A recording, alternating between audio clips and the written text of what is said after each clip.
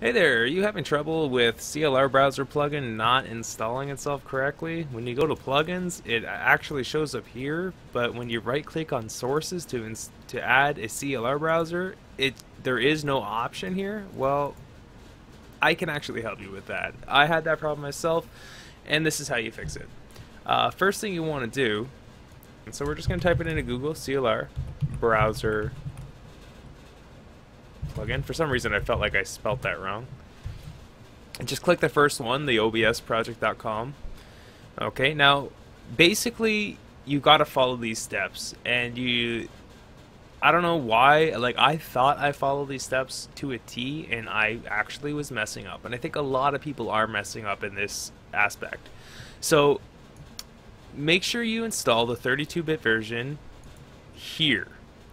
If you're using the 64-bit version, make sure you save it to this location, C Program Files OBS/plugins.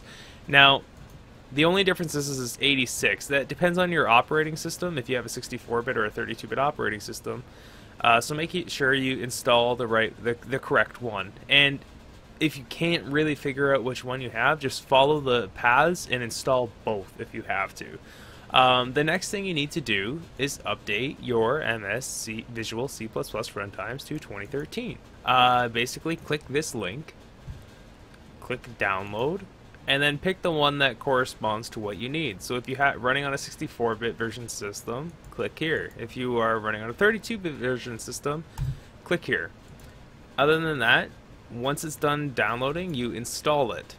Don't just download it and think it's done. Actually run the program once you're done. That's the problem that I had, is I forgot to run the actual program that it installs.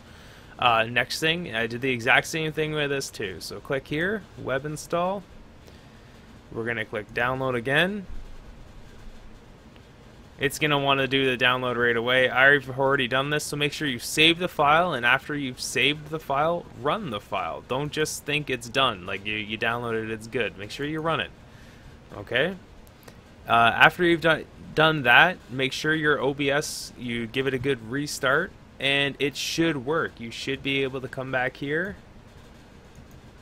come back over to here, and when you open it up, you'll be able to right click and add a CLR browser to your scene. So there you go. Hopefully this was able to help you out. If it was, please like and subscribe, guys. Thank you very much. Have a great day.